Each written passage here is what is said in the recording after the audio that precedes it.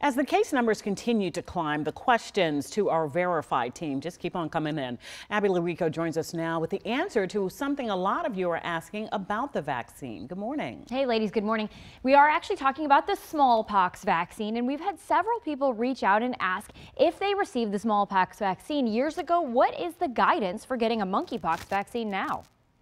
Our sources are the CDC and several medical doctors. Smallpox and monkeypox come from the same family of viruses, and because of that, the CDC says the same vaccines work on both. Once routine, most Americans no longer need a smallpox vaccine. After the disease was considered eradicated in the U.S., the shots haven't been widely administered since 1972. But if you got a shot to prevent smallpox 50 years ago or more, what kind of protection does that provide against monkeypox now? Essentially, we don't know yet. Dr. William Moss says we need more data. It's possible that they'll have some immunity, but I would not rely on smallpox vaccination 50 plus years ago. Dr. Dan Baruch adds it could be hard to quantify how much protection someone still has. Since they do have long-term immunity against smallpox, they probably have some level of immunity against monkeypox, likely to be lower than if someone very recently received the smallpox vaccine. Here's what we do know. The CDC currently recommends anyone exposed to monkeypox who hasn't received the smallpox vaccine within the last 3 years should consider getting vaccinated again. You're likely protected against severe disease,